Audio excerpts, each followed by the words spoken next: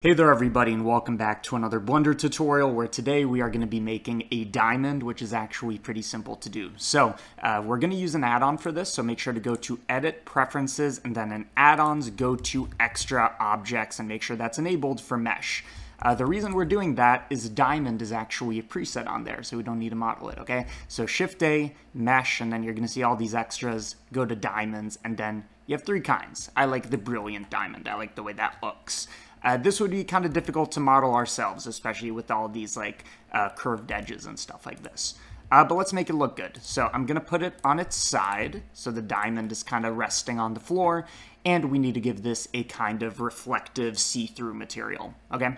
So in shading, what we're going to do is we're going to make a very simple material that's actually very effective. We're going to start off very simple. We'll make it more complicated later with a glass BSDF. Which right now you're going to see does nothing because there's no light to reflect or refract, right? The background is just gray. So first of all, I'm going to go to cycles, and you can see now we're getting a bit of that reflection.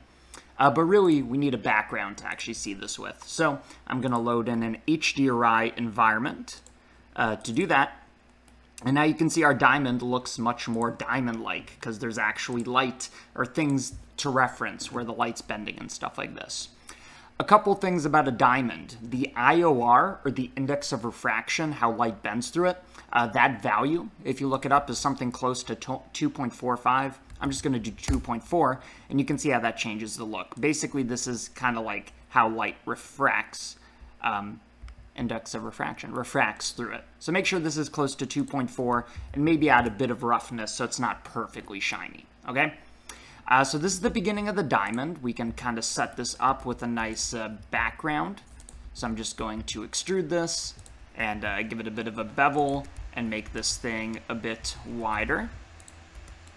And now you can see it's resting on a nice surface, and this is looking like a nice diamond. But we're not getting any kind of like chromatic aberration or light splitting, kind of where you see the diffraction, in a sense, I think it's called. Where we separate the red, green, and blue. So let me make this material more complicated. So this is a trick a lot of people use. They add 3 glass BSDFs. The first one is going to be completely red. So you can see we have a red diamond. The second one is going to be completely green. And the third one's going to be completely blue. You can probably see where I'm going with this. All we need to do is we need to kind of add these together. So I'm adding, so red and green make yellow, and then that plus blue makes white. So this is no different than having an original glass BSDF. So you're like, what's the point of this? Here's the point.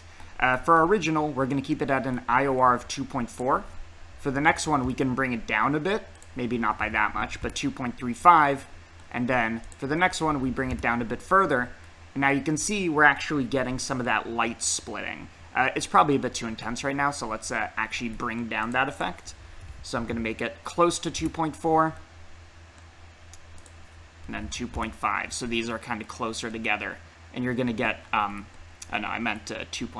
What did I mean? 2.35. Yeah, there you go.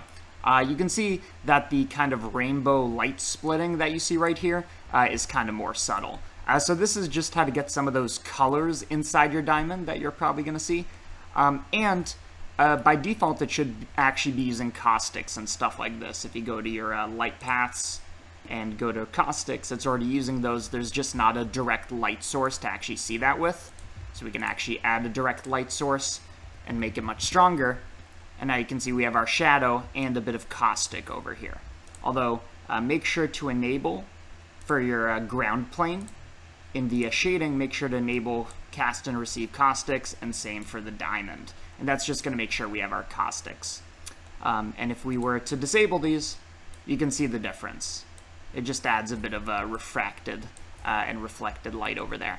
So that's how you make a diamond. It's pretty simple. You basically use the extra objects add-on and make a super simple shader. Hopefully that helped somebody.